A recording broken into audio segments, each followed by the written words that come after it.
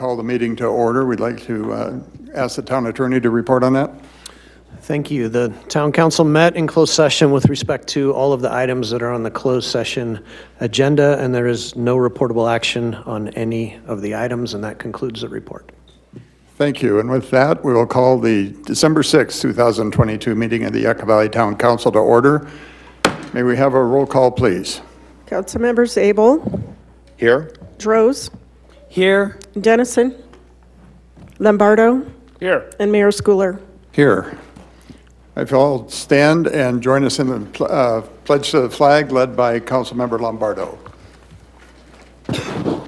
Please face the flag, put your hand over your heart, repeat after me.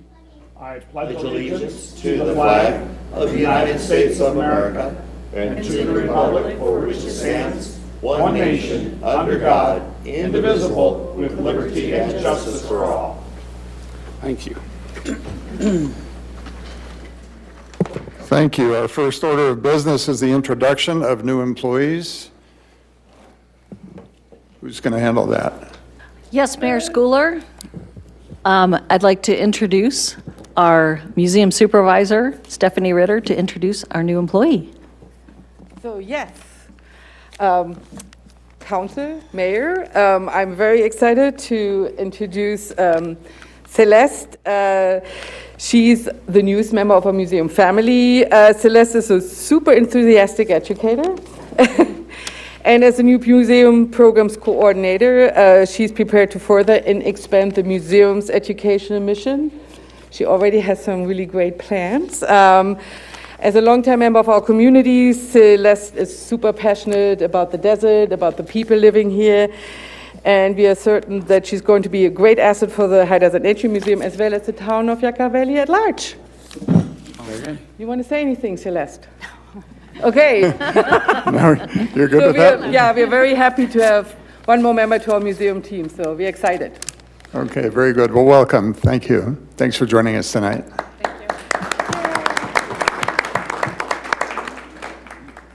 And with that, may we get a motion to approve the agenda this evening? Mayor, I'll make the motion to approve tonight's agenda. I'll second. Council members Abel. Yes. Droz. Yes. Lombardo. Yes. And Mayor Schooler. Yes. Consent agenda. All items listed on the consent agenda are routine matters or formal documents covering previous town council instruction. Items are enacted by one motion and a second without separate discussion unless a member of the town council or town staff requests dialogue on a specific item at the beginning of the meeting. Requests for public comment on the consent agenda items should be filed with the town clerk. Is there any member of the public that wishes to comment on any item on the consent agenda? Seeing none, any member of the council? I have a question to our lawyer. I was absent from the October 4th meeting. Do I have to abstain from? Yeah, you can just abstain. Can I not vote on consent agenda? Or I'm sorry, how does that work? Do I have to single it out? Yeah, if you just state for the record that you're abstaining from that item. That item, okay. And then there's 3 more votes that could approve that item. Okay, I'm abstaining from item 4. I was absent. Okay, with that, any other comments on the consent agenda? No, I'd like to make a motion to approve the consent agenda items 1 through 15. And I will second that. We have a second. Can we get a vote, please? Council members Abel. Yes. Droz. Yes. Lombardo. Yes. And Mayor Schooler. Yes. Item number 16, acceptance of a donation in memory of Barry Allen Absek. Do we have a staff report on that, please? Yes, Mayor Schooler and council members. This item is the acceptance of a donation in memory of Barry Absek. The recommendation is that the council accept the donation from Ms. Kristen Mary of $7,500 to provide funding for the youth basketball program in memory of Barry Allen Absek. In November of 2022, the town was approached by Ms. Mary to offer donation funds collected in memory of Barry Allen Absek for the funding of the town's youth basketball program. The family is here. They don't wish to speak, but I'd like to read the letter that was enclosed with their donation. Please accept this donation for the Town of Yucca Valley Youth Basketball Program in loving memory of Barry Allen Absek. Barry was a sports enthusiast. He especially loved Boise State football, his alma mater, the Yankees, and all things basketball. He was a former physical education teacher at Onaga Elementary School for 10 years and coached basketball for the Town of Yucca Valley High School, Joshua Springs Christian School, and Palmdale Learning Plaza, as well as other organizations. Barry was previously honored by the Boys and Girls Club of the High Desert as Volunteer of the Year in recognition of his contributions to coaching and youth sports. On January 19th, 2022, Barry died tragically in a car accident in the early morning as he traveled from his home in Chino to Palmdale. He was on his way to coach morning practice for the junior high boys basketball team at Palmdale Learning Plaza. Barry was a gentle giant. He had a kind soul and a big heart. He is greatly missed by his family and friends.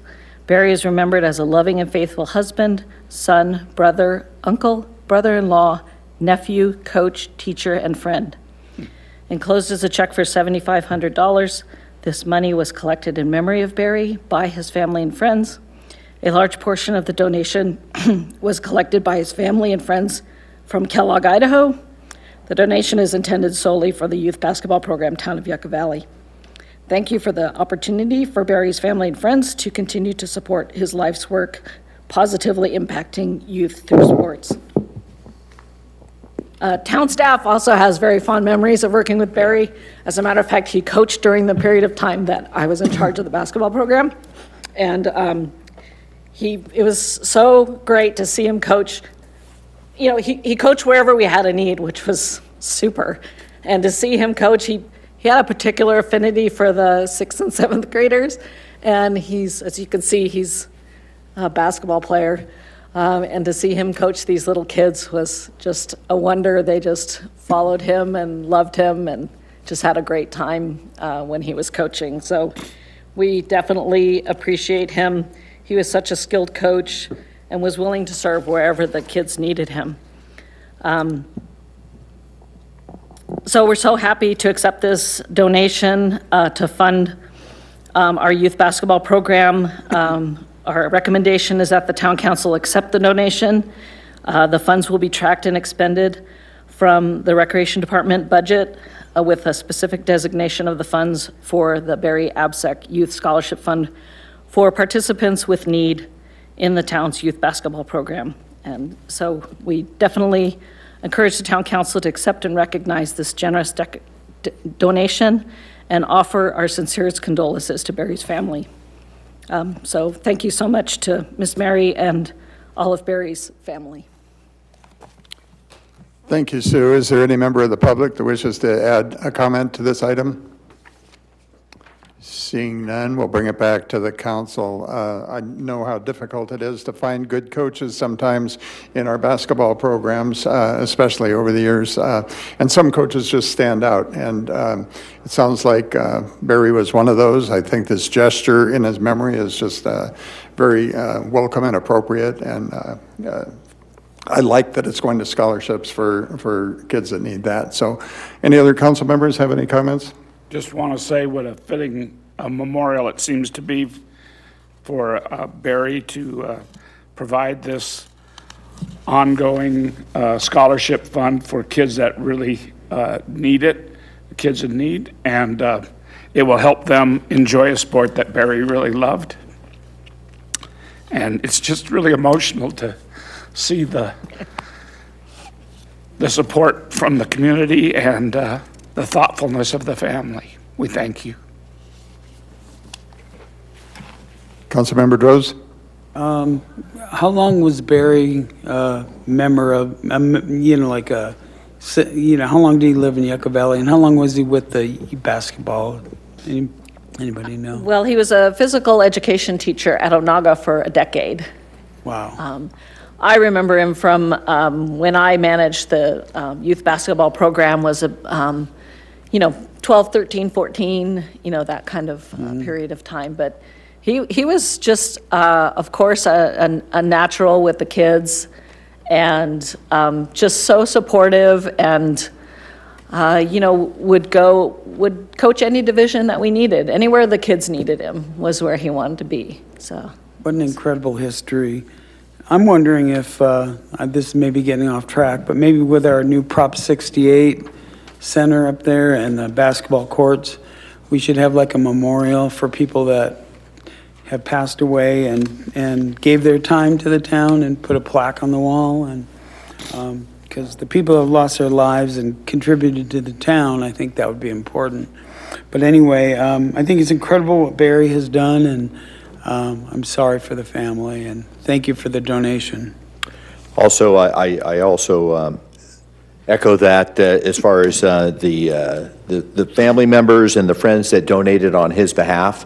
I'm sure he's very, very pleased to see that come together, because obviously through his serving the community in a number of different ways, as I'm reading here, he's given back to young people all his life there, and for a contribution or donation to be made in his name for youth is just very appropriate. I hope other people take that spirit and do the same. It's inspired me to think about that for myself when that time comes, that I should have something set up in advance to go towards causes I believe in. And obviously he gave to children and to those families for a number of years. So I appreciate that. It doesn't go without recognition that his team was called the Broncos. That's no surprise there, since he's a Boise State guy. But again, thank you so much to the family, and the money will go to the youth, and it will be a great memorial, and thank you for donating it to our youth program. Mayor? Yes, thank you again. Is there a motion to accept this donation? Yes, I'll move we accept the donation on Barry's behalf. I'll second. We have a motion and a second. Council members Abel, Yes. Droz, Yes. Lombardo, Yes. and Mayor Schooler. Yes. Again, thank you, and thank you for joining us this evening. Thank you. Okay, item number 17, a public hearing. Public Facility Development Impact Fee, public hearing. May we have a staff report, please? Good evening, Mayor and Council. The recommended action before you this evening is that the Council retains the current Public Facility Development Impact Fee structure and direct staff to include funding in the 2023-2024 budget review for an update to the Public Facility Development Impact Fee study. Impact fees are charged to new development to offset the cost of infrastructure, which is required to be built and built because of the creation of impacts caused by new development. The town has 5 categories of impact fees. Those include general facilities, park facilities, trails, storm drains, and streets and traffic. In 2011, the town council readjusted the structure and the fees charged in those different categories, and there have been no changes to the fees between 2013 and 2021, the most recent council review. In summary, those fees are established as $9,081 for a single-family home in a new subdivision, $2,568 per new home for infill development. So infill is building a new home on an existing lot of record. Multifamily residential is set at $3,600 per unit. And the town council created, back in 2011, created an incentive program for commercial, general office, and industrial development, lowering the costs for smaller projects. So up to 3,000 square feet was $1 per square foot. Between 3,001 and 5,000 square feet, $2 per square foot.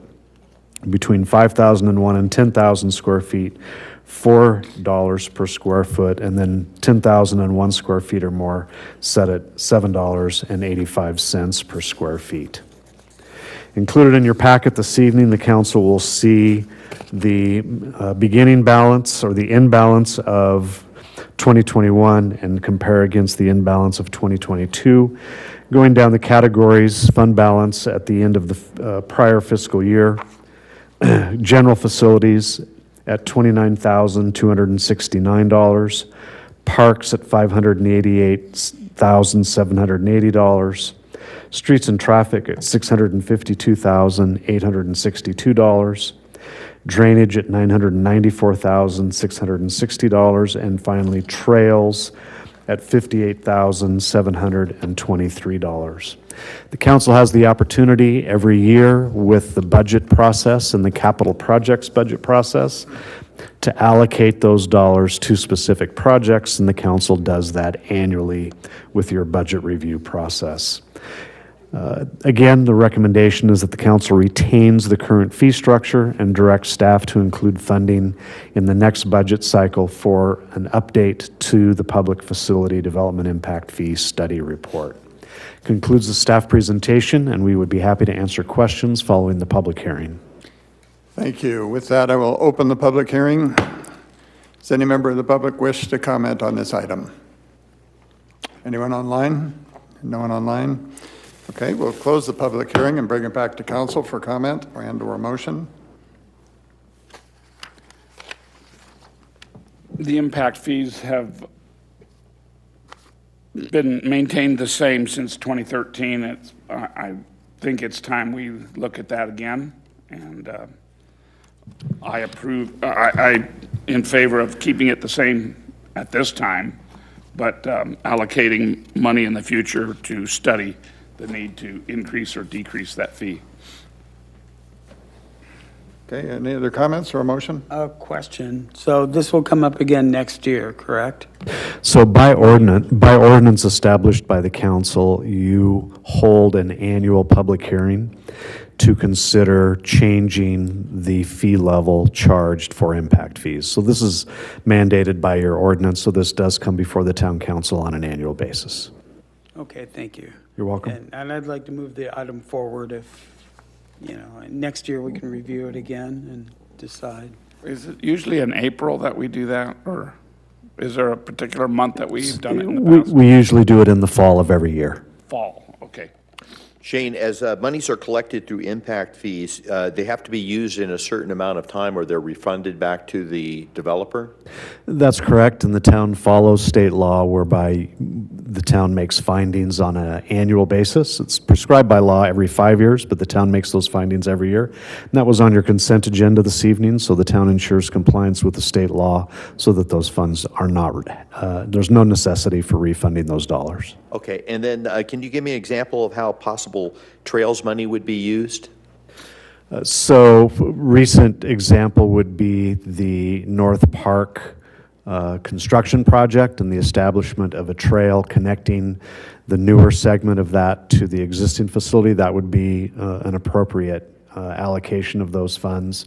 Establishing a trail from the community center down to Tri-Valley Little League, Boys and Girls Club, the Brem Youth Sports Park, that complex would be an appropriate expenditure of those dollars. So those are just two examples. All right, wonderful. Yeah, I'll make I'll second the motion to go ahead and accept this as currently presented. So we have a motion by Councilmember Droz and a second by Councilmember Abel. Councilmembers Abel, Yes. Droz, Yes. Lombardo, Yes. and Mayor Schooler. Yes. Item number 18, San Bernardino County Transit Authority Council of Governments Housing Trust Update and Letter of Interest. Can I have a report on that, please? Yeah, thank you, Mayor. This is timely information. You'll remember at one of your last council meetings as future agenda items, you were looking for some information on different options and opportunities that the town might have to further our efforts in affordable housing and meeting some of that need that's out there. This evening, you're going to be asked to receive and file a verbal presentation on the current status and proposed creation of a new regional housing trust by San Bernardino County Transportation Authority Council of Governments, or the COG. So to introduce the item, discuss it a little bit, we've asked Monique Reza Ariano to come from SBCTA. Monique's here with us this evening, and so Monique, I'm just going to turn it over to you and let you run from here. Sounds good. Thank you so much for having me. I'm happy to present this information, and I am open to any kind of questions and all questions after or during, however you want to do it. So I think the first question that everybody is probably asking is, what is a housing trust? Essentially, it is a tool that we would implement in order to bring funding, outside funding sources to this region in an effort to promote, build, bring development of all types of housing. So the benefits that we've identified, we've done some analysis over the last year. We've been working with our city manager's TAC specifically to kind of create what this program is going to look like. And along the way, we've done some research and analysis based on existing housing trusts throughout the Southern California region, as well as just information that we were able to find as far as state and federal funds. So what we've identified as what the benefits would be for our trust is it would be a flexible source of gap financing for housing development.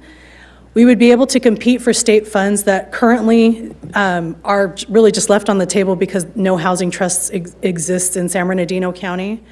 It would be targeted solutions for regional issues. So essentially, what are the issues that each of your jurisdictions are dealing with?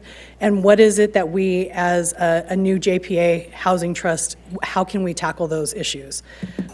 One of the examples that was brought up during our conversations with a lot of the jurisdictions is workforce housing. What's that middle, the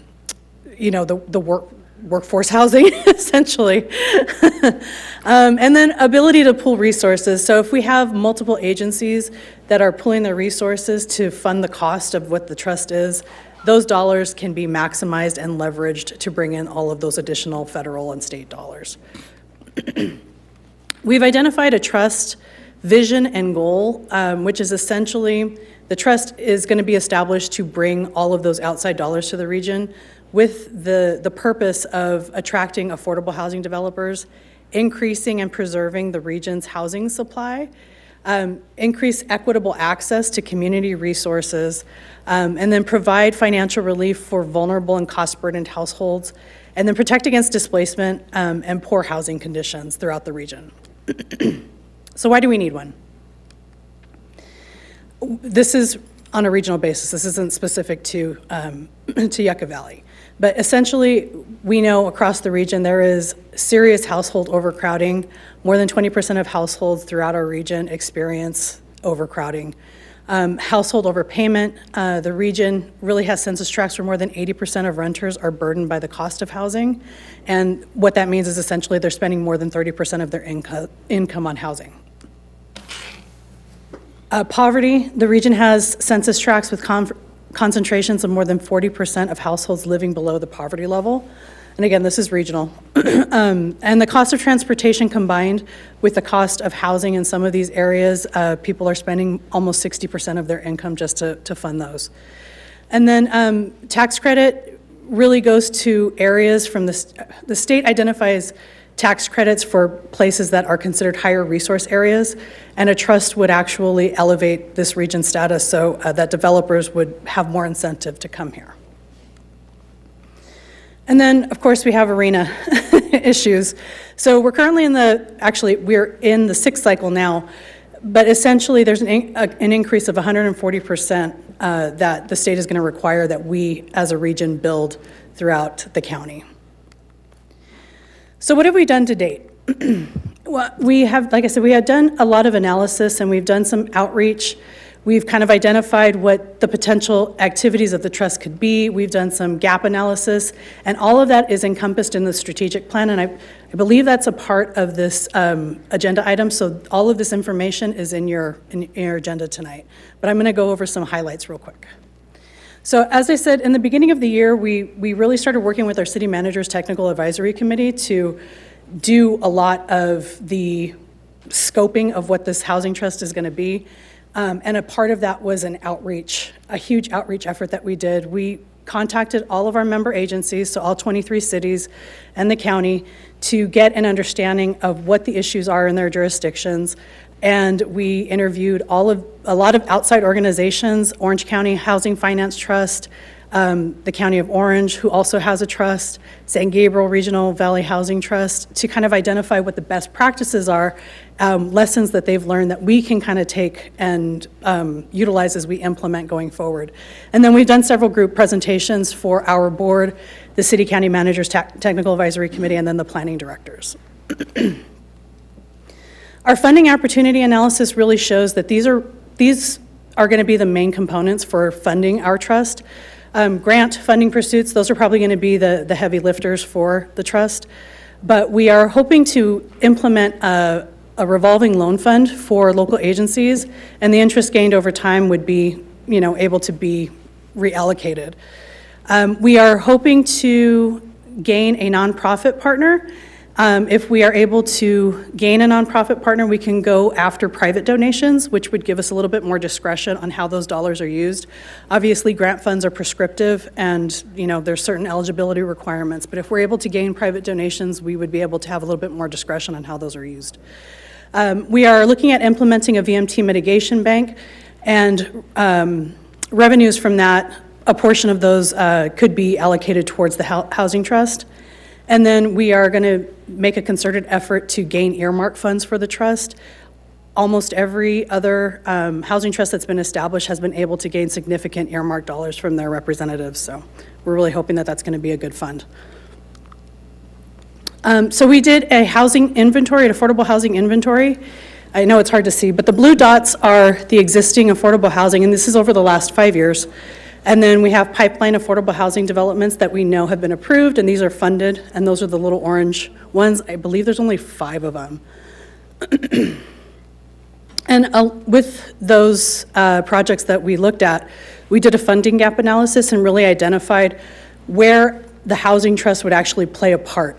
So essentially, we're looking at $160,000 per unit is the cost of any I should say, the average cost of any one unit for those affordable housing projects that were identified in the previous slide.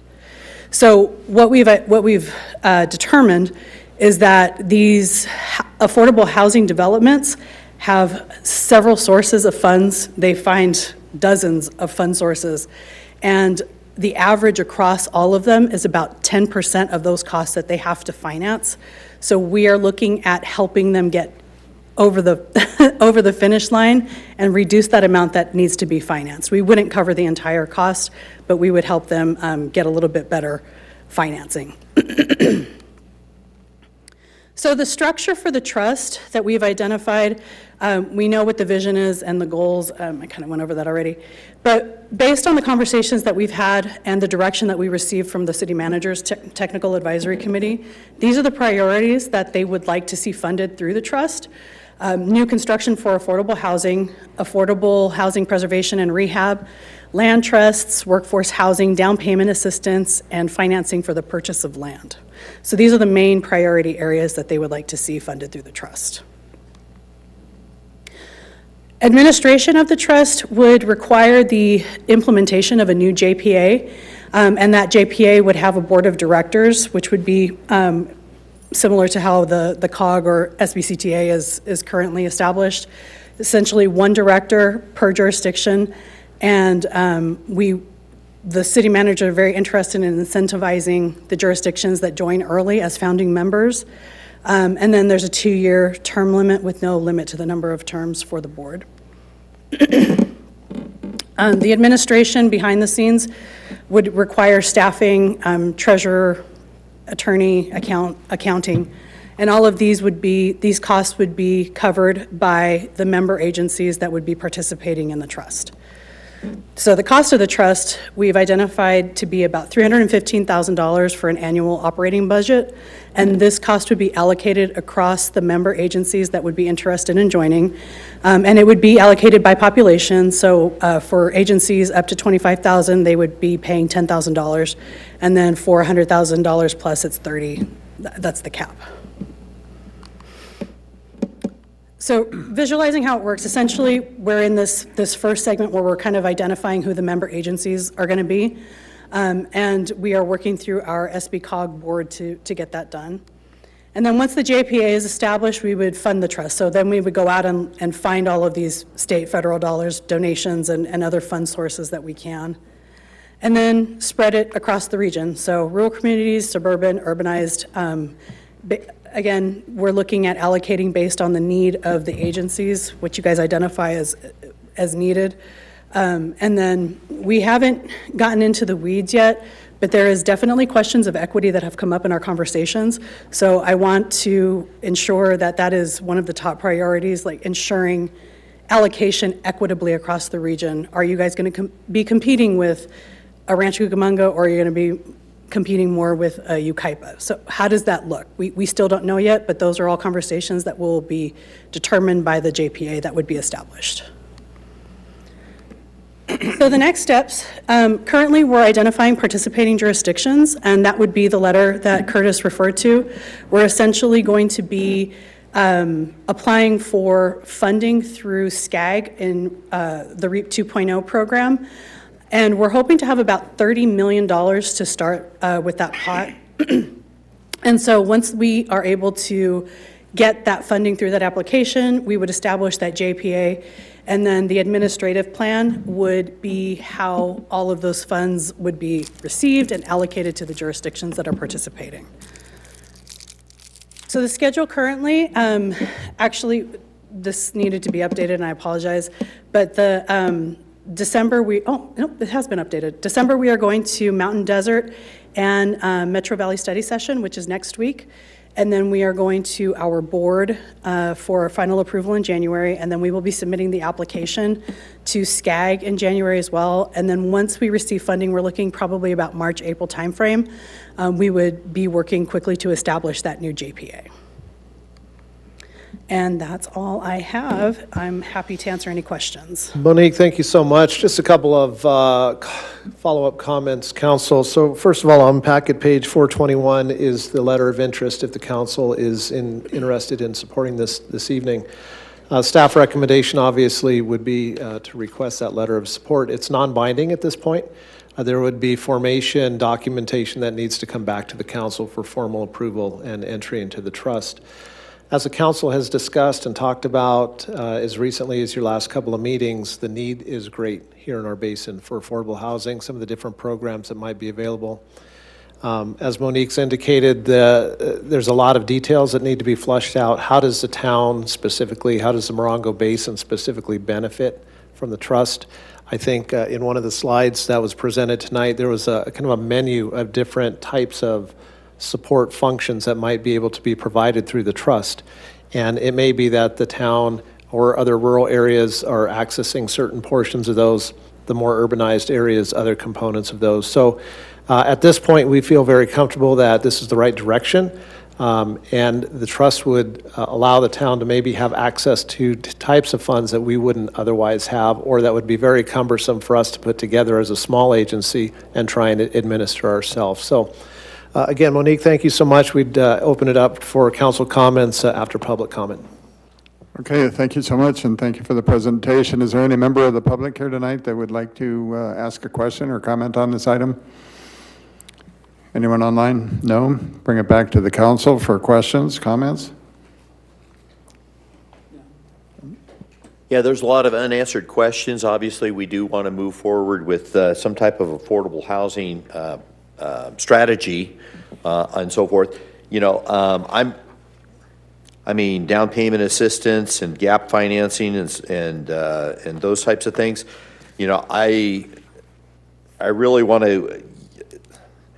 I want to have a goal in mind of what we're trying to accomplish. You know, are we trying to put more units available like we did the senior housing project, where it's physical units for people to be able to afford and live in? Or is it something that you can't see but is supporting, like down payment assistance and so forth? And does that really accomplish what we really need to do? And of course, like the old million-dollar question is equity in getting the funds that you need, because we're a small community and bigger communities have a bigger voice, and yet we have some of the most needs that I can think of in this particular area with workforce housing. You know, that's starting to be an issue. You can have 2 income jobs, and now it's really hard to make ends meet in being able to purchase a home or live in a home. So can you answer or address some of those issues or concerns? I can't say anything definitively. What I can tell you is that all of the programs that were identified on that slide are currently on the table. So how we find allocations of dollars, as I said, the grant funds are probably going to be the workhorse for our trust, and those are very prescriptive and likely would go more towards affordable housing developments. However, through the SCAG dollars that we would be applying for, we are really looking to be a little bit more diverse with how those funds are spent. And as these programs are identified as priorities among the region, how we can find dollars that match what your priorities are, that's a huge interest for us. We want to make sure that this makes sense for you guys. And it says you have 48 affordable housing trusts right now in California. This one is one that's being developed for San Bernardino County. That's correct. Again, being San Bernardino County so huge, is there been any thought or talk about building trusts that are a little bit more isolated and centralized, 3 trusts within San Bernardino County versus one huge trust? There has not, and the reason that pops into my brain about why there has not been is just simply the cost. Regardless of whether it's a regional structure, such as the one we're proposing, or a smaller structure, your cost is likely going to be $315,000 to start, and that's not going to change depending on how many you have across. It's just right. Going to be The amplified. administrative costs are going to be the same whether it's large or small, and you're losing money by having too many small units. Yeah, and then you're competing against each other. Yeah. True, true. And then as far as the trust fund and so forth, regional housing, the annual fee, is that just a minimal cost? Because it seems like, you know, we're a small community, $10,000 annually, and then you can have a super huge community, it's only $30,000. It's only, you know, a little more than it didn't seem like it was in proportion with the population. It is a proposed cost. Obviously, there can be discussions further at the JPA level once that JPA is established. If there is an interest in increasing the fee for larger cities, I mean, that conversation certainly can take place.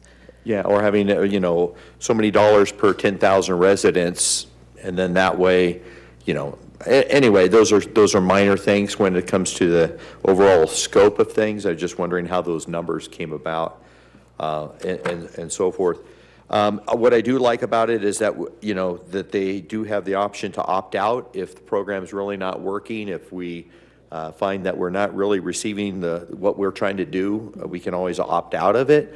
But I would hate to miss the opportunity to be an initial partner with this. Yeah. What I can tell you is that it is very much not just a talking point, but we are committed to ensuring that you at least get your return on your investment. So whatever it is that you're putting in, we are really hoping to make sure that you get back what you're at least putting in on a regular basis. Obviously, the long-term higher dollars are going to be for, you know, your affordable housing projects as they come along. It's really going to be led by the projects and how ready they are to move forward. But seriously, if we're going to capture federal dollars, we need to be in this kind of a regional approach. It definitely doesn't hurt. Yeah. All right. Thank you. I'm excited about seeing this program come about, and I think we definitely ought to participate in it.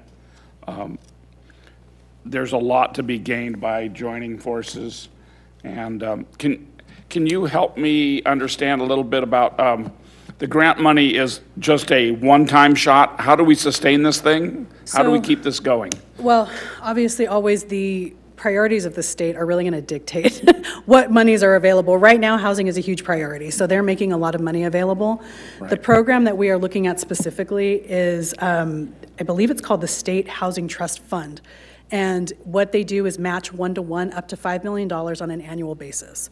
And so that we are looking at as being our main fund source on an annual basis. But again, that is going to be driven by what projects are available. So wherever those projects are across the region, and if they're ready to go, that's how those dollars are going to be brought in. And that's matched with money in the trust already? It's matched with the project. It matches the state's money?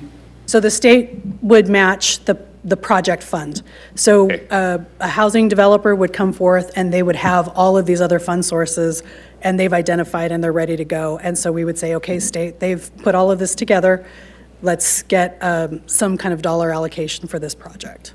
I see. And that's just available for the trust once it's established. Okay, and then the trust would help us find these funds, though. Yes, we would be hiring a staff member, actually it'd be a firm, to administer the fund, and they would be the ones going out and finding all of these. And that's one of the big advantages, is you have somebody that's dedicated to Exactly. grant writing and that sort of thing, which is a real specific task that takes certain skills.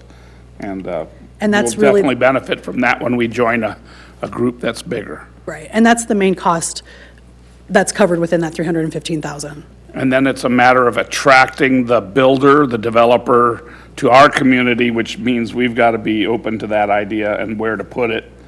A lot of this is going to be in conjunction with transportation, like near a bus line and that sort of thing. The idea is to combine those two things together, transportation and the housing. It probably doesn't hurt, but we're not going to be implementing those types of restrictions. It would be possibly prescriptive depending on the grant source that we would find, but as far as the trust, we wouldn't be doing that. All right, very good. I'm excited, and I think we ought to participate. Yeah, this is a very interesting option, and we obviously love the idea of having a partner as we approach our housing problem and issues. Did you say that shelf-ready projects are likely to be favored in funding? They would be, the project readiness would be driving the fund availability for the trust, yeah. Okay, all right. Well, Hire outside. right, is there funding available to develop those projects, or? Yeah, and actually, that's one of the ways that we're looking at making sure that there's a return on your investment, not just building projects, but helping the local agencies get ready. So does that include visioning? Does that include planning? What is it that is the need of your agencies to get those projects ready to go? Okay, very, very interesting. Thank you for the report. I think this is a really good option down the road. So do we need a motion on this, or is this a receive and file? It's receive and file, but I would like a motion from the council if you're interested in submitting the letter that was in your agenda packet. It's non-binding. It's just indicating to SBCTA-COG that the town of Yucca Valley is interested in as a likely member in the housing trust, and then additional steps would be required for full implementation at a later date. Okay, can I get a motion to that effect to approve the I'll move letter? to that, yeah. A motion, Councilmember Lombardo. I will second that. Councilmembers Abel, Yes. Droz, Yes. Lombardo, Yes. and Mayor Schooler. Yes. Monique, thank you so much for coming out tonight. Appreciate it. Thank you very much. Good night. Item number 19, Yucca Valley Senior Center update. We have a staff report, please.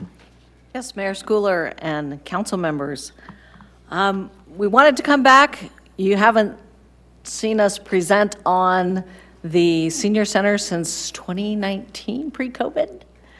So we wanted to come back and first of all, do a little bit of background, kind of reminder where we came from back in 2018. If you recall, the seniors were in here.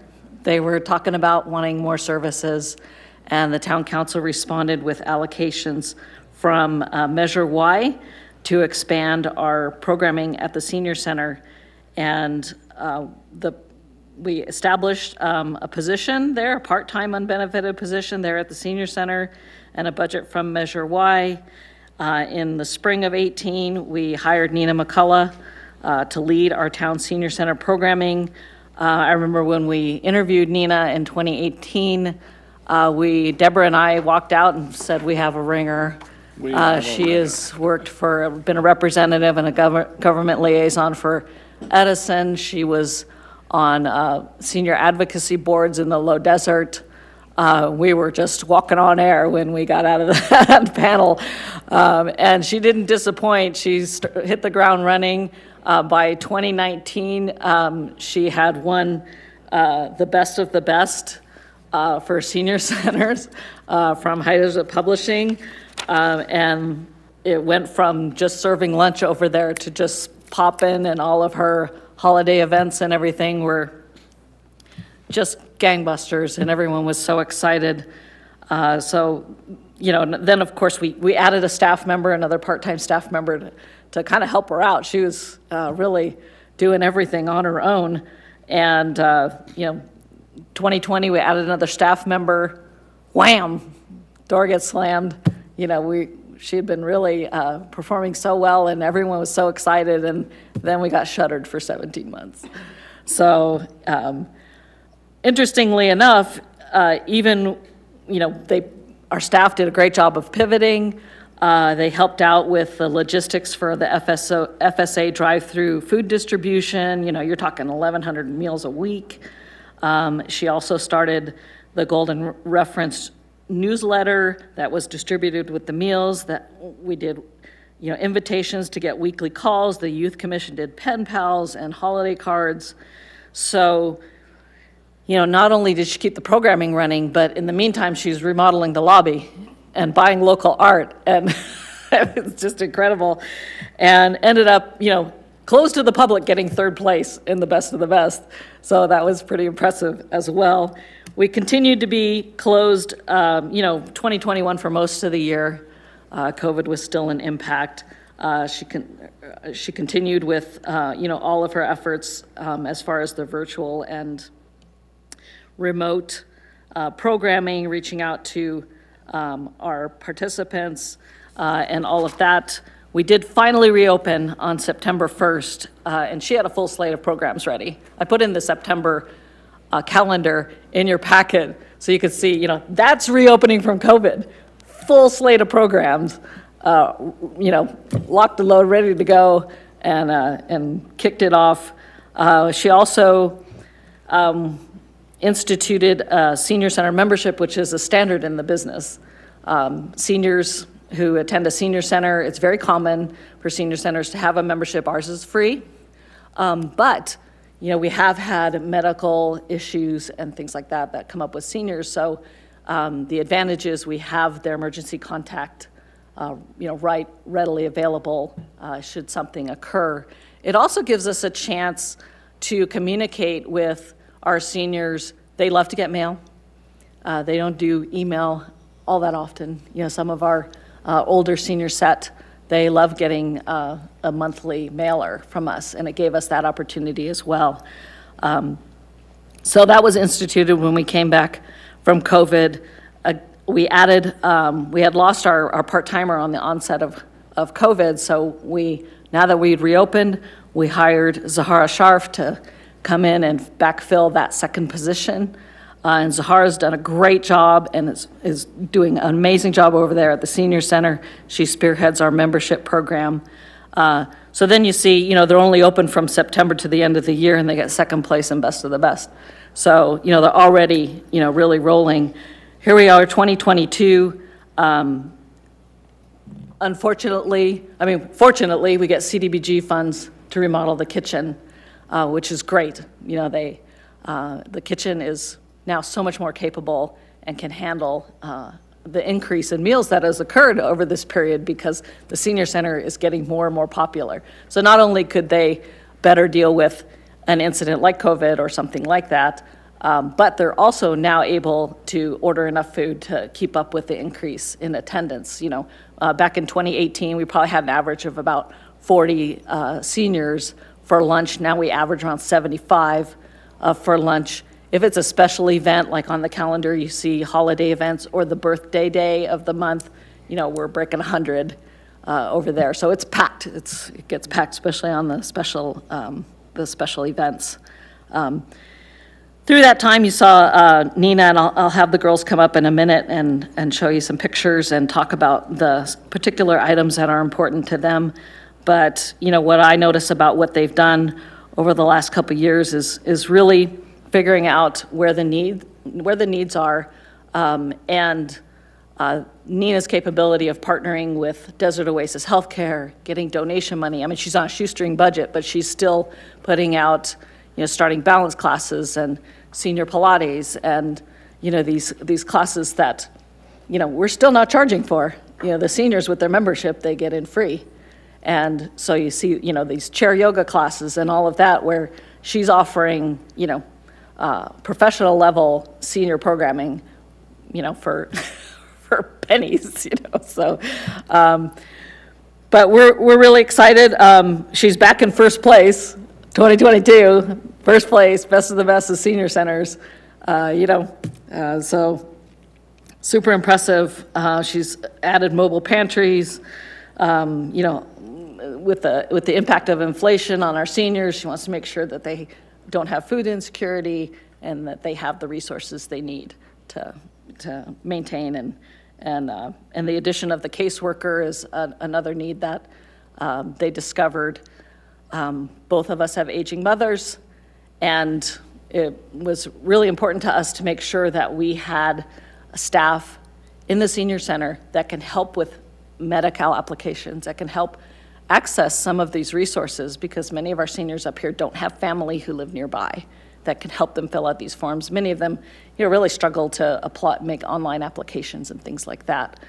So that's really important as well, and we felt that was a service that we wanted to provide. So we do have the caseworker that comes in. They can make an appointment if they want to, you know, apply for these benefits, then we can help them do so. And then what I want to do is, so we're super excited. I know many of you have been to the senior center, so we're excited about that too. Yeah, right, exactly. So what I'd like to do is invite Nina and Zahara up and have them talk a little bit. We can go through the slides and have particularly talk about I know Nina has really a focus on some of these programs. So welcome, Nina. Good evening. Good evening, Mayor and Council. Thank you very much. I think you've covered most of the information. I want to say congratulations to Zara, because she's been with us a year as of today. So Zara's my coworker over there. As Sue said, we were excited to be able to get upside down image. First place, second place, and third place.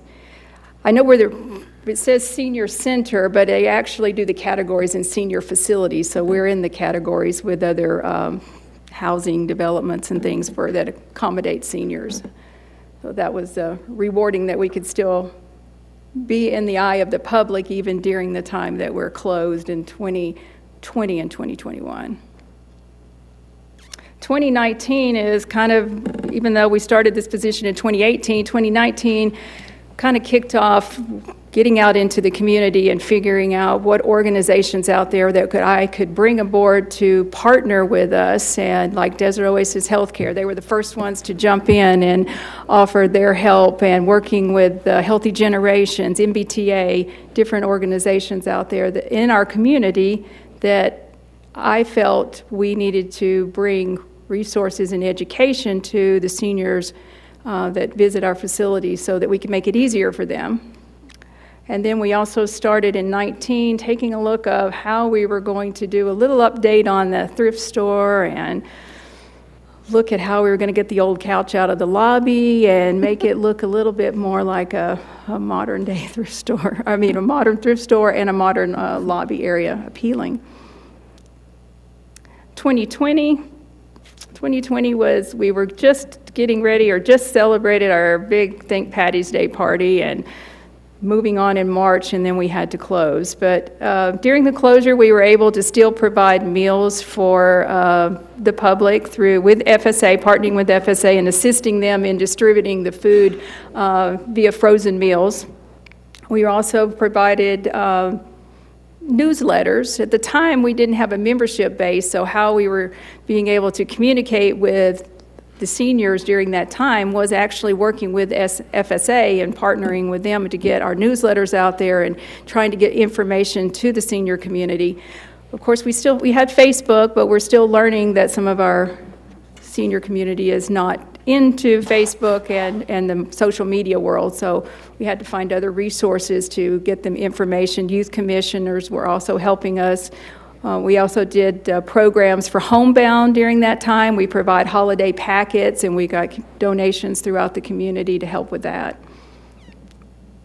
2021 was still the same thing. During 2021, we were able to kind of go in and start some of our renovating in the lobby area, our offices, so that we could provide a fresh, clean look for the seniors when they came back, so they would be able to notice something different about the facility when they came in. And then we also started, as Sue said, our membership program. And having that senior center membership is important. A lot of your senior centers charge anywhere from $25 to $35 a yearly fee, and we're providing this service for them at no charge. But for us, it gives us the opportunity to reach them if we need to by mail, to have emergency contact information, you know, to actually know when their birthdays are, all these extra little things that we could make it a little bit more special or individualize as time goes on through the membership and having that information. I think, yeah, 2022, we really, before we closed in February, we were just getting started in vamping up some new programs and bringing on some new resources into the senior center, and then we were closed for the renovation of the kitchen. But during that time, it was a good opportunity for me to look into figuring out what we were going to bring aboard, looking for new resources. We have new classes now. We did a toll out in the community and in the senior center. What are you looking for? What do you want from your senior center? Because when you think of seniors, you think, well, okay, you and I, we're seniors, and then there's a different age group of seniors. There's different categories of seniors. So what do they want? What do they want to see from us? What do they need from us? And that's what I'm looking for as far as what we're going to bring aboard. So a lot of them wanted the balance classes. Desert Oasis provided balance classes for us back in 2019 and 2020. But after COVID, they no longer had instructors anymore. But they had told me, look, we will support that class for you if you can find instructors. So we did. We've got that back on board again. We're also providing new exercise classes, and of course, we can't forget the dancing. The dancing is the most important part because the seniors love to dance. So we have our line dance classes, we have our dance exercise classes. And we also have, you know, tech time. From time to time, we have different, our partner with California State comes in and provides me with the resources for education, as well as sometimes working with the youth. We're working out something with Boys and Girls Club as well, where they will be able to come and also help us with tech time. It'll be a later afternoon program, so that's something more in the future area. It's what are we looking for 2023? To continue our research to find out what's needed in the community, what maybe even later on, we might even look at having one later day, maybe we're open from 4 to 7 once a week so that we can provide resources for, you know, seniors that are working all day, people that within my age group that want to go to a yoga class or want to go to an educational class, or maybe they need a seminar, maybe they need to get information, but they work all day. So that might be something we're looking for in the community so we can broaden what we bring into the community as far as when we say senior, what are we accommodating? Are we accommodating all areas of that age group? That's our December calendar. It's kind of a busy calendar, even though we are going to be closed part of the end of the month. We've got a big party coming up this Saturday night. We have the senior dance, which we haven't had in a while, and we have the wrecking crew, which all the seniors love the wrecking crew. We have that coming up this Saturday night, and then our holiday party will be on the 14th. So I'm planning for a packed house. Thanksgiving we had 138, so I'm sure we're going to have that many for Christmas as well. And let's see, those are just some snapshots of our Halloween party. Halloween party, we did have over 100, and usually for this particular one, we had a musician come out and entertain the seniors, and it was interactive. They were able to participate and get involved in it. That's just a picture there, I believe, of our line dancing classes, and maybe your craft classes. That was a grand opening when we reopened back again with the remodel of the kitchen, and we were able to get community support from various different entities that came out and helped support us during that reopening. do provide a monthly calendar, and the calendar seems to be very popular because I can put 100 copies out one day, and the next day I go out in the lobby and it's empty. So I'm not sure what they do with all these calendars, but they go faster than I can actually print them up. They do have the menu on the back, so I think maybe a lot of times people come in and say, hey, what's for lunch? Grab a new calendar, and repeats itself the next day. But the calendars seem to be very, very popular at this time. That would be it. If anybody has any questions about what we're doing at the Senior Center, or what you'd like to see me better, or any ideas, I'm very open to that. Well, thank you, Nina. That's an awesome presentation. I can remember the before Nina days at the Senior Center where it was well attended for lunch, I guess, but it seemed to be kind of a closed club, and a lot of people didn't feel welcome there. But I think you've changed that completely and made that a very welcoming, active center that was only a vision back before in the old days. It was just something that we thought, well, maybe there's that potential, but I think you've fulfilled the potential and more. And I do see those calendars a lot of places, you know, as I go around, and I know people do pay attention to that, and it's just awesome to me to see what you've been able to do there. And I know that both of you, Nina and Zahara, are very excited about your job. It just shows. And when I've been over there, when I've talked to people, and even out in mobile home parks, when I talk to people, it's always positive reviews about what's happening at the Senior Center. So congratulations, and thank you for this report. That's awesome. Is there any other member of the public first that wanted to comment on this? Anybody online? Mayor, Okay. I would just want to highlight, again, Sue and Nina both mentioned it tonight, but these programs would not be available without Measure Y funding. It's a absolutely essential, critical part of our funding model. It is used, again, remember public safety infrastructure, and that third leg is quality of life. These are the quality of life programs. So even though we at some point may look at, you know, what funding structure is sustainable, probably free subsidized is not in perpetuity, but it's being made available now through Measure Y. And we can thank the voters for Yucca Valley and their continuous support of that programming. That's a really good point, and it is. You mentioned quality of life. I think at the senior level, quality of life is huge. We have a lot of people that are alone and don't really have a lot of family nearby, or this is their connection, and you know, kind of a reason for living. You know, a lot of cases. And I remember in the old days when seniors were, you know, the older seniors who were pretty territorial about the Senior Center and said, yes, we need to get the younger seniors in, but then the younger seniors weren't feeling especially welcome coming in. So it was kind of a barrier that really needed to be bridged. But you've been able to do that. But I think the fact that you've improved quality of life for so many people, and it just shows. So thank you for that. Any other council members? Councilmember Droz? I'll just say I'm thankful for Measure Y for making all this possible. And Nina and Zahara, I really appreciate what you do. And looking at the calendar is incredible. It's like really inviting. It's colorful. And looking at the menu also looks yummy. So so anyway, I haven't been there in a while. I was there like, I guess I don't know. When we did our grand opening. Yes, that's the last time I was there. But anyway, I need to go back, but I appreciate all you do, and it's such an inviting place. Thank you. Thank you. Yes, thank you both for doing an excellent job, and I'm sure the seniors that do come there, they just look forward to seeing both of you and you recognizing them, and all the compliments that go back and forth, I'm sure is great.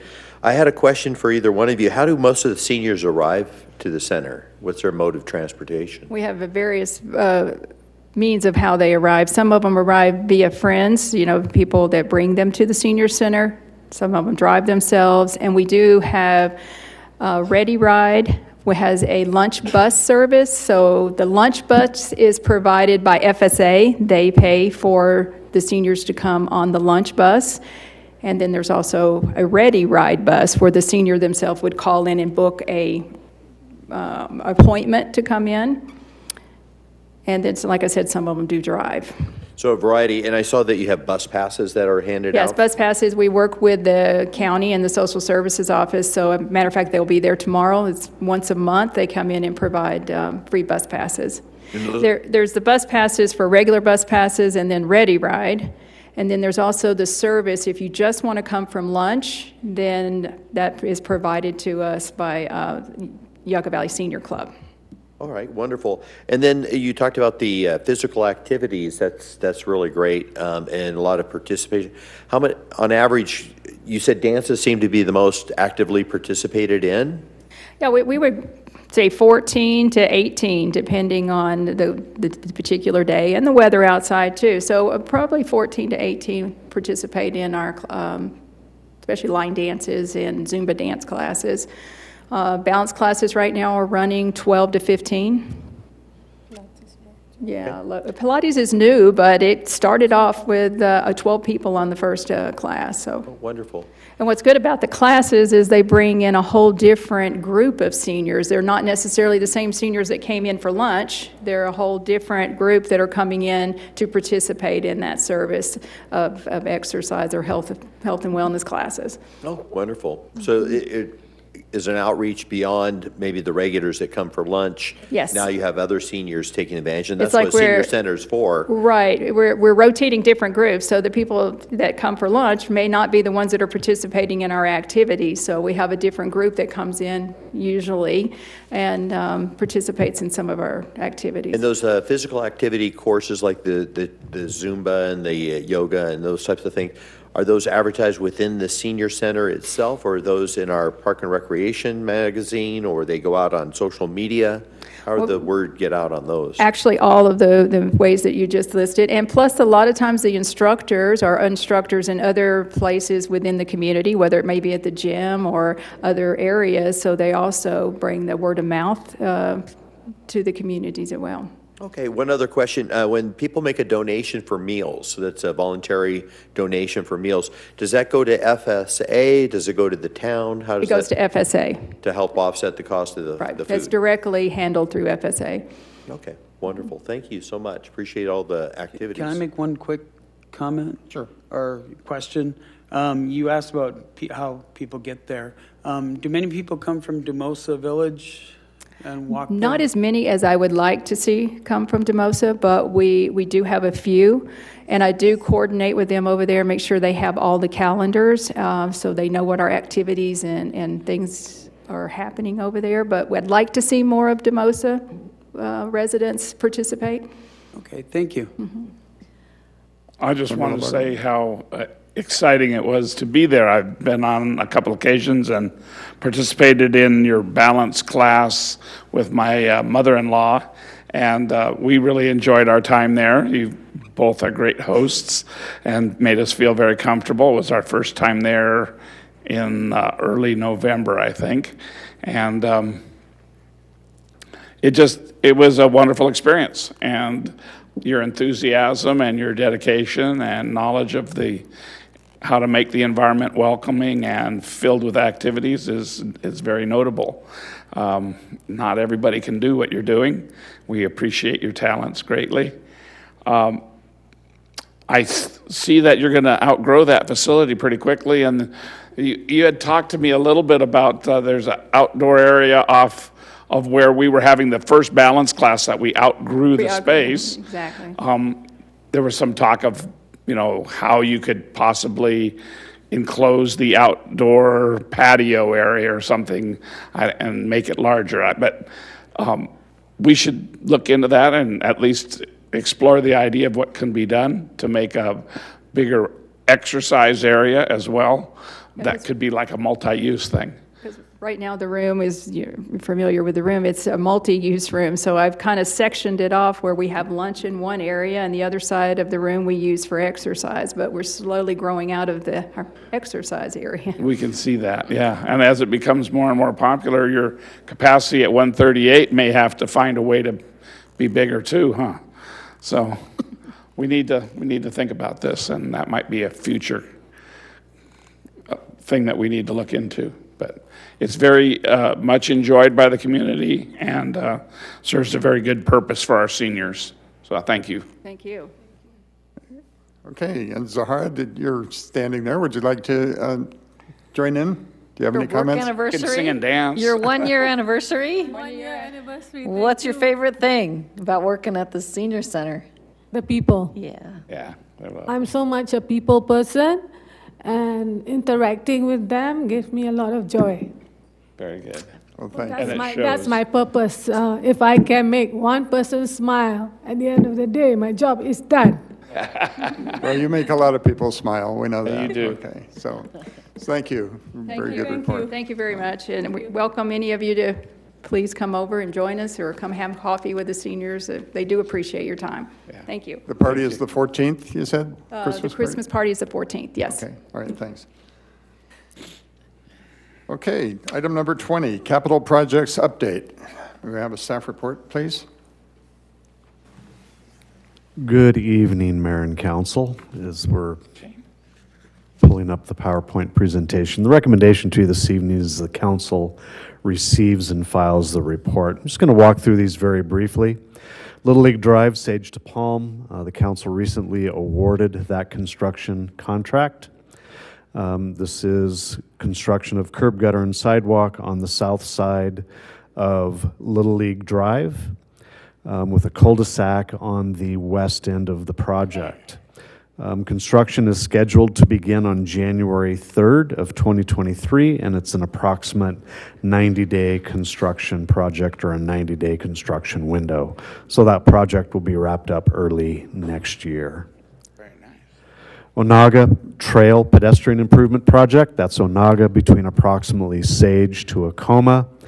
There are proposed improvements include curb, gutter, and sidewalks on both the north and south sides.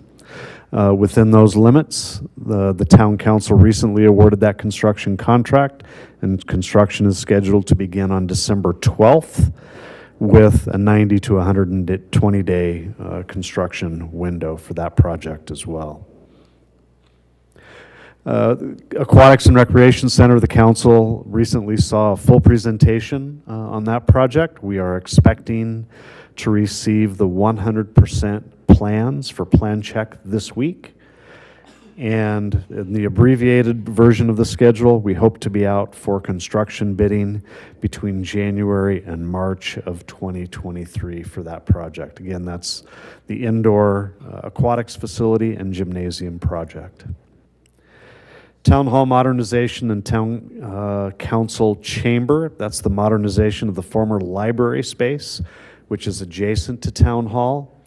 Also includes renovation or modernization of the Town Hall space and construction of a council chamber, a permanent chamber that would allow for council meetings, Planning Commission, Parks, Recreation, Cultural Commission, and any other committee or commission that the town establishes. We're in the process of finishing the design development phase. We anticipate that's to be wrapped up in March or April of 2023. That will then come before the council for review of the scope of the project, the cost estimate, and looking at possible construction schedules for those improvements. You were just talking about the senior center, and as the council's third priority on public buildings, the first phase of this project would be some architectural enhancements to the primary entrance points of this facility, restroom expansion, and modernization of the lobby and office areas. Architectural plan preparation and staff review is anticipated to be taking place from January through April or May of 2023, with town council review in the summer of 23 following the preparation of those conceptual plans. You heard discussion tonight about possible expansion of different uses in different areas. One of the bigger problems in that facility, I think the council is aware of, is the restrooms. They are not ADA compliant. They are old, tattered and torn. in order to make them ADA compliant actually requires expansion. They can't be made compliant within the space that they have. It may be that there's going to be need to be an addition to accommodate new restrooms. How that's all going to fall in place, the architect will begin working on that with town staff right after the first of the year. Old Town Public Square, in the upper left-hand corner was the original concept that the council saw, with the public square adjacent to Highway 62, parking back by Yucca Trail, and some open space and park space. Staff started working on a phased approach of parking lots back by Yucca Trail. We've revisited that issue, and the landscape architect is revising plans to come back with parking a little bit closer to Highway 62. There would be some form of courtyard separating Highway 62 from the public parking. We hope to be back in front of the council with those revised plans in the spring of '23.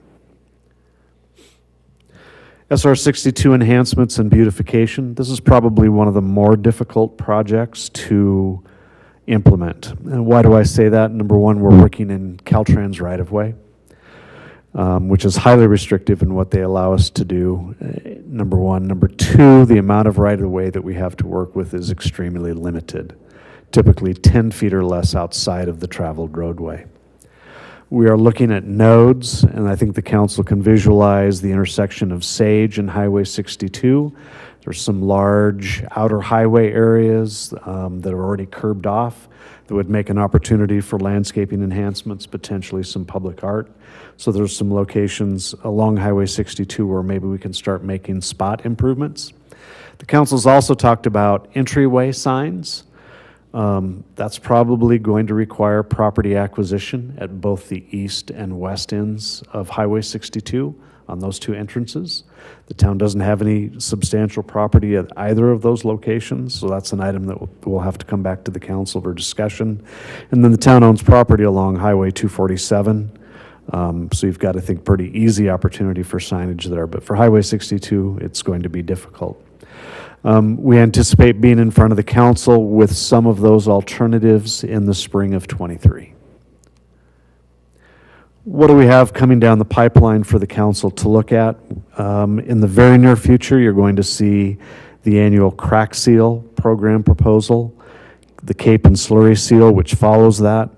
Staff is also in internal discussions on the possibility of approximate $1 million overlay program for phase 2 and 3 of the wastewater collection facility project. I think the council will recall that as the town has put together its road programs over the last 5, 6, 7, 8 years, we've continued to say we have to monitor the progress of the wastewater collection system project and adjust our street work accordingly. And I think, as the council is aware, phase 2 and phase 3 have not moved forward.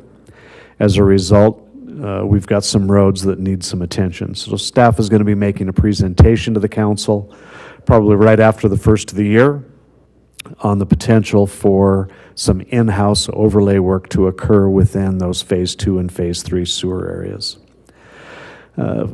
Council will be seeing Tri-Valley Little League master planning process as well as some phased improvements. You saw on your agenda tonight another annual allocation of CDBG funds to the Tri-Valley Little League facility.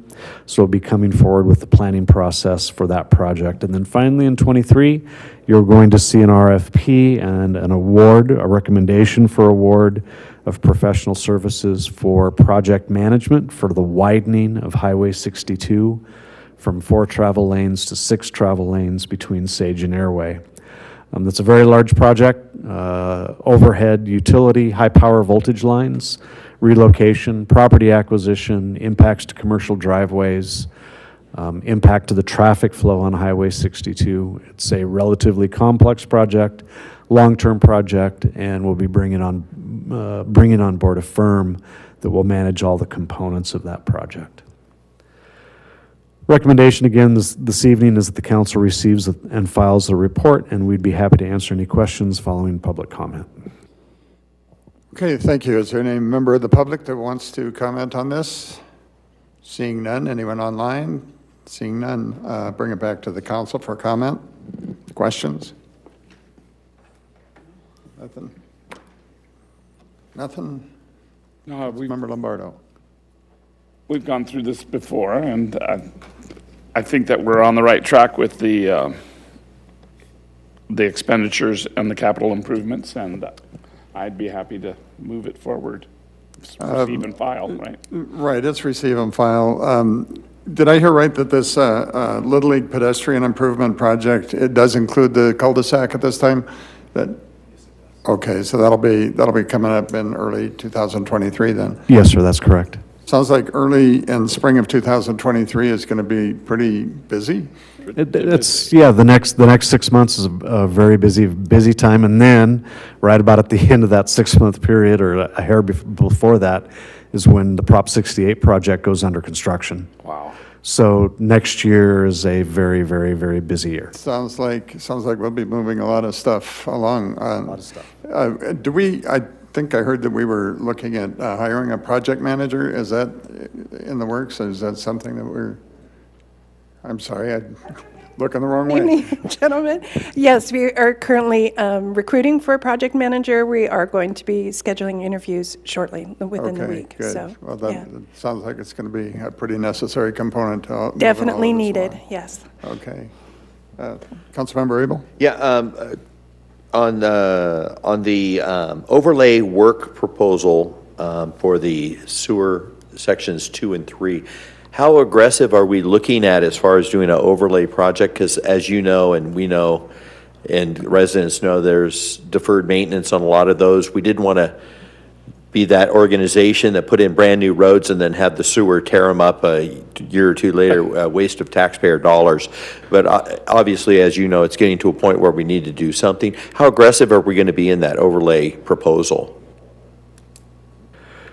So I think what we have known for several years is that several of the roads in Phase 2, Phase 3 are band-aided together. And we were keeping our fingers crossed as to how long those roads would last in a reasonable condition for the wastewater project to move forward. So the estimate that staff has prepared at this point in the listing that we'll be presenting to the council for that $1 million is somewhere between a total of 5 and 6 miles of paved roadways. So it's pretty substantial. But the needs are substantial as well. So we'll be able to paint that picture for the council. Hopefully we will have some updated information from High Desert Water District on what their schedule is looking like, so that the council can make a good policy decision on the expenditure of those funds. And doubling that amount of roads is something that we would have to decide where those monies came from if we tried to 10 to 12 miles of roads. Two things. So yes, the council, if you wanted to double that amount of work, number one, staff would want to do some more field evaluation and road condition evaluation to assist in that effort. Number one. Number two, of course, the standard financial process that the council goes through in their decision making. And it's probably, that level of work is probably not something that could be completed in 1 year. That would probably be a 2-year effort by your street crew. So $1 million per year. $2 million in 1 year I don't believe is feasible with the crew that we have. So that'd probably be spread over 2 years. An overlay would be done by our street crew Yes, normally? sir. Yes, sir. Really?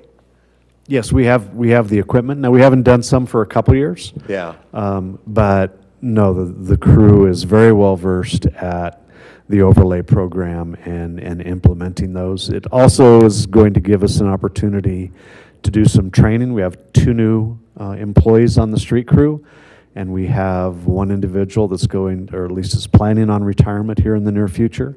So the opportunity for training is substantial in 2023, so we're looking forward to that being part of the mix as well. And it may be in your staff report coming up, but I noticed that we have traffic counters out again in some areas and so forth? That's just an annual evaluation of speeds and traffic counts? So yeah, the town performs an annual traffic census, since incorporation, around 65 different locations in town. We monitor the change in traffic patterns on an annual basis. That helps us coordinate street improvements, evaluating traffic safety issues, accident reports. All of those things are linked together in a comprehensive traffic safety management program. And sometime in the future, if we wanted to do traffic counts or look at speeds and so forth, let's say on a couple of arterial dirt roads and so forth, that's something we could, that same type of technology could be used, or does it have to be a hard road surface? Typically, it needs to be on a hard road surface, so those counters would be put out where you have the interface of the end of the asphalt with the dirt road.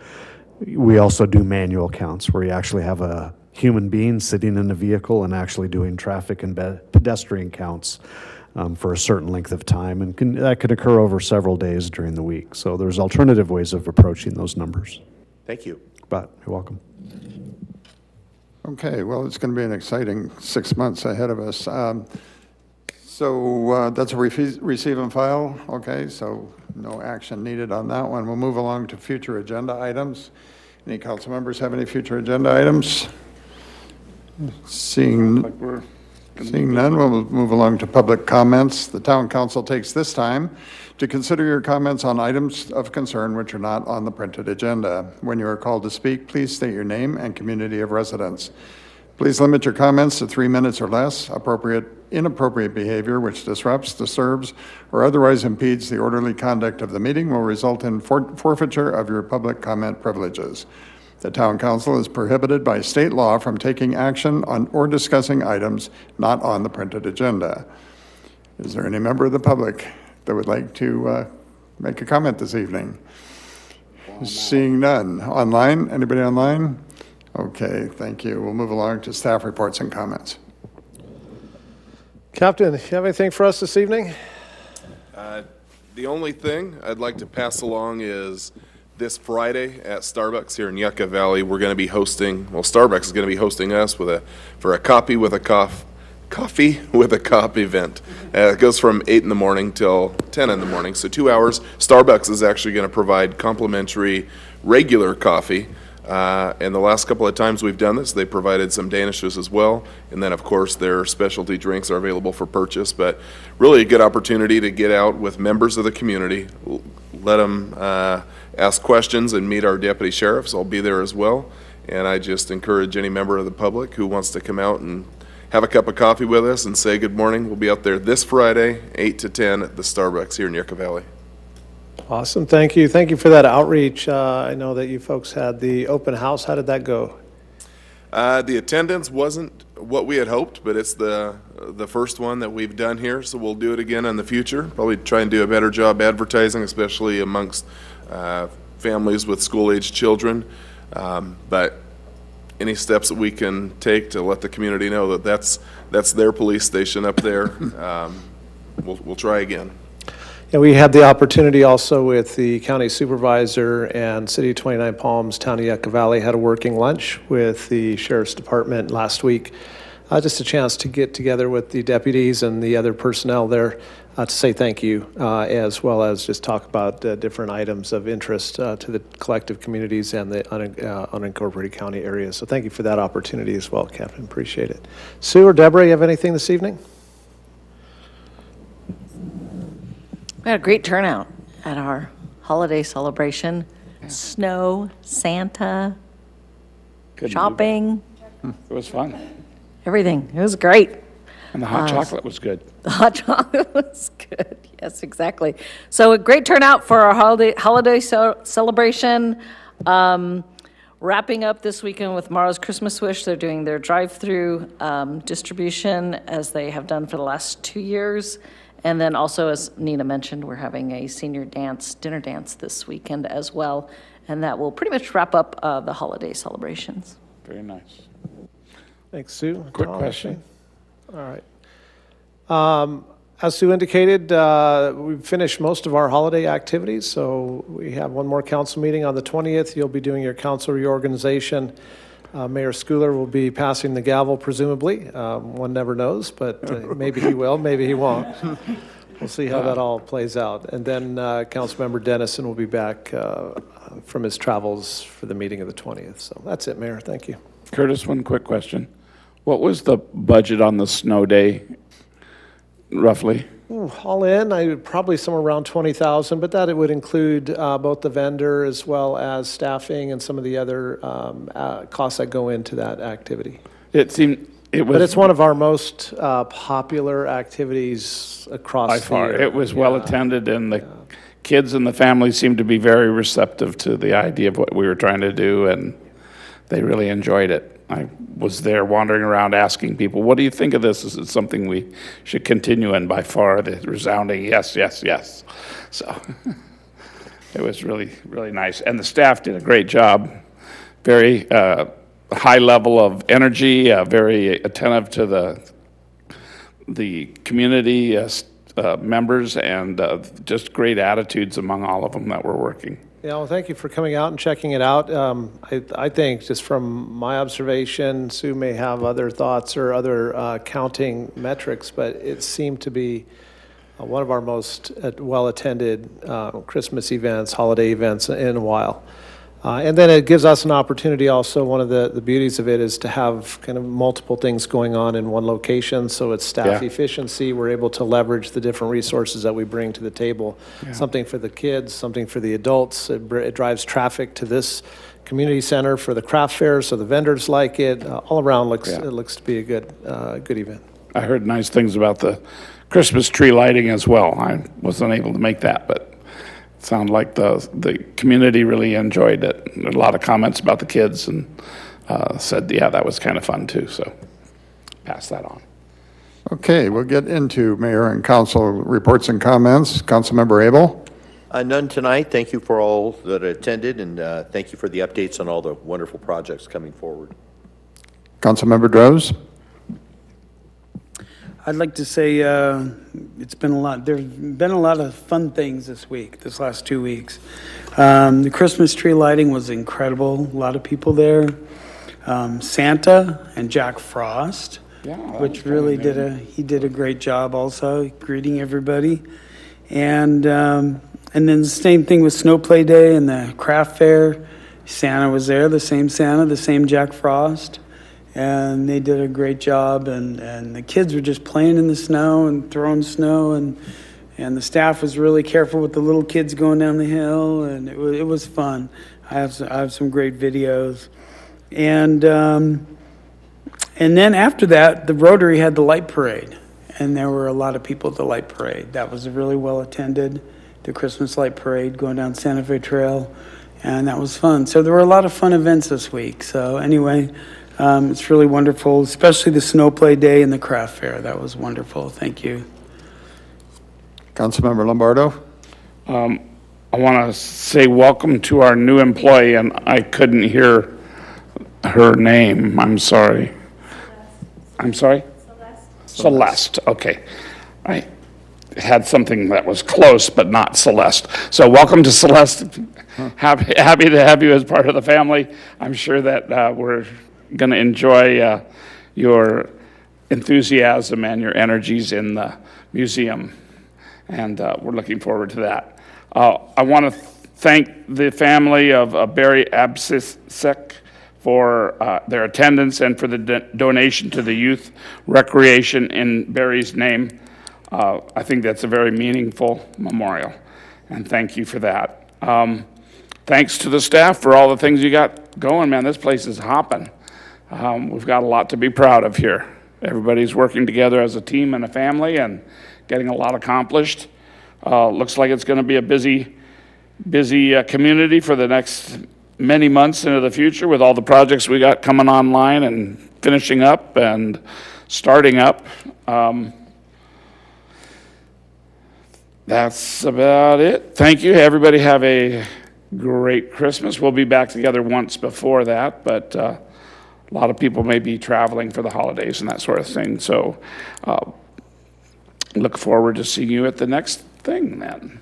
Thank you. Okay, and I just going to have to add my compliments to staff for making the community events happen over the weekend and last week, the Christmas tree lighting, the craft fair, the snow play day. I could not, you were bumping into people. There was so many people around here, inside and outside. You were just running into people. It was really well attended, and it did feel just like, you know, a good sense of community. And the Christmas tree lighting too. That just feels like the hometown feel that we get here in Yucca Valley. So appreciate the effort on that. Thank you for the Senior Center update. Welcome to Celeste. I didn't catch her name either, so I'm glad you asked for that. It's hard to hear through the mask. Regional Housing Trust sounds like a pretty exciting option. I'm anxious to see what becomes of that as we move forward on that. And I did attend the Sheriff's Open House. I might have been one of the few, but it was I thought awesome. I got a lot of personal attention on that one, and it was it was really a joy to see the captain's office over there. I don't know if you've ever been to a LA Dodger museum, but that would be that would be pretty similar to what you see at the captain's office over there. So anyway, that's about it for this evening. Thank you for the Senior Center update. Great work over there, everybody. Announcements. Upcoming meetings scheduled. The next regular meeting of the Yucca Valley Town Council will be held on Tuesday, December 20th, 2022 at 6 p.m. in the Yucca Valley Community Center Yucca Room. And with that, we will adjourn this meeting.